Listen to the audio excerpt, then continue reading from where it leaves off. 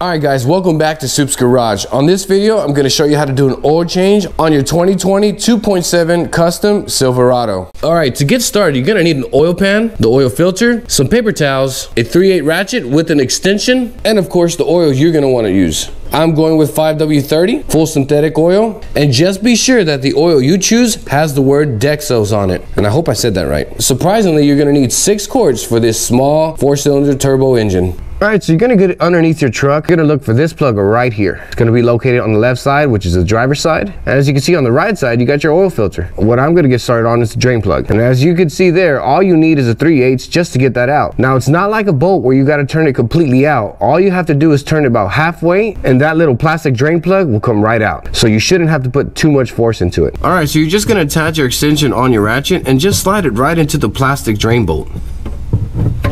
Just like that, and just simply turn and just be ready that the oil is going to be coming out.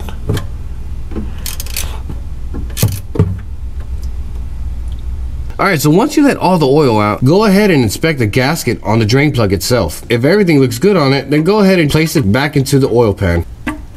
Once you've done that, go ahead and put your extension back in there, just like we did before, and then just turn it.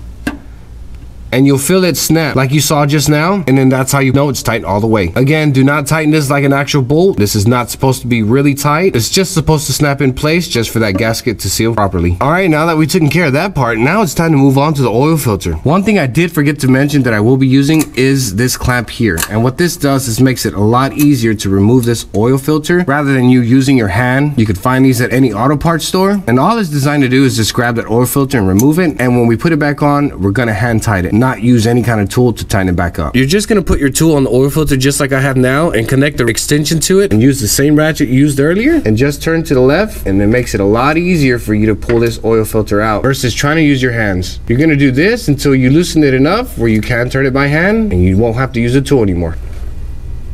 Now you could choose to let it drain for a bit and then remove it, or you could just simply remove it. You just have a higher chance of making a little bit more mess.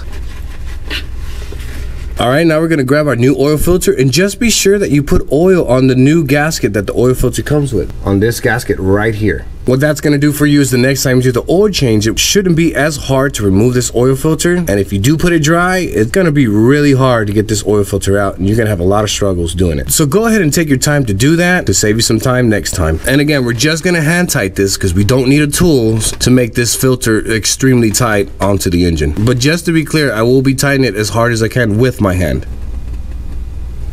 I do want to say, if you do decide to use an aftermarket oil filter for yours, just be sure the next time you do an oil change that the old gasket from the aftermarket oil filter is not still there. Because obviously if you put the new filter on there on top of the old gasket, you're going to have a leak and you're definitely going to have a big mess to clean up once you start that engine. Alright, now we're moving on to the easy part. All we got to do is remove our oil cap, put it in our oil funnel, and fill her up with oil. And again, this engine does take 6 full quarts of oil. Alright, gonna take our oil funnel out, put our oil cap back on, make sure it's on there tight. Now we're just gonna turn on the truck just for a couple of minutes so we can check the oil level. And while we do that, we're gonna go ahead and reset the oil light. And if your hood's open just like mine, all you gotta do to exit is just tap on this button here. You're gonna turn this knob to scroll down until you see the oil life.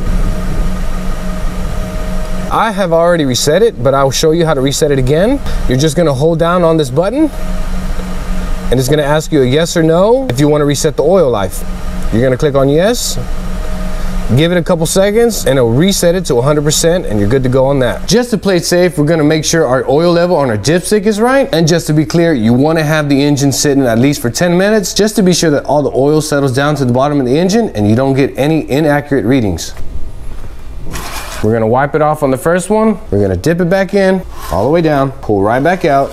As you can see there, it's pretty close to the top, which is perfect. It's where I want to be. So there you have it, guys. It's pretty simple. If you want to save yourself some money and do it at your home, there you have it. Just be sure that you got that oil cap on there tightly. And also, it doesn't hurt to double check to have the engine running and look where the oil filter and the oil drain plug is at, just to be sure that you have no leaks. But other than that, I hope this helps a lot of people out there, because I know these trucks are pretty new. So that's going to put an end to this video, guys. Like always, if you like what you see and you like watching these videos to help you out, I really appreciate the support by subscribing to the channel and hitting that like button. And like always, God bless every single one of you guys, and I'll see y'all on the next video.